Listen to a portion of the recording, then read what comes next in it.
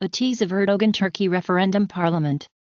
More powers for Erdogan. Under the new constitution, the president would have strengthened executive powers to directly appoint top public officials including ministers. With Turkey already under a state of emergency for almost 6 months following the July 15 failed coup, the changes will also widen the scope of conditions in which the president can declare an emergency. Ruling party officials argue a strong presidency is needed to strengthen Turkey as it confronts multiple terrorism threats. The AK party has 316 seats and Erdogan hopes the support of the MHP, which has 39 seats, will secure a referendum.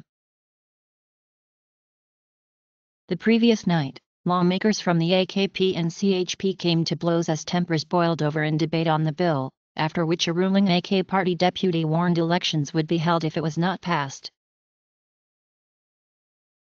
If it obtains the support of 367 lawmakers, it can pass into law without referendum, although Erdogan has said he would push for a referendum even if the draft is approved by the two-thirds majority.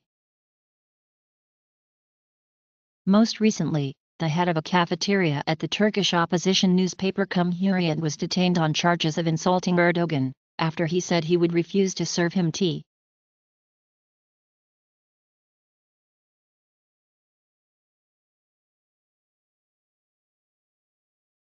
Thanks for viewing this tease.